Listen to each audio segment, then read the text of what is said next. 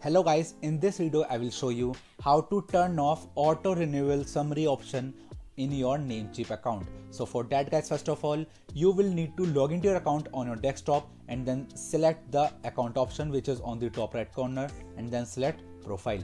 Now scroll down till the last, select tools. Now scroll down a little bit again and select this second manage button.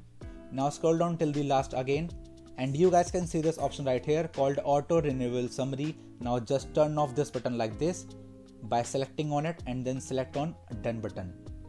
And that's how you guys can successfully turn off your auto renewal summary option in your NameCheap account. And that's it for the video guys. So if you find this video helpful, then make sure to share this video with your family and friends, and also subscribe to our channel for more such content, and thanks for watching.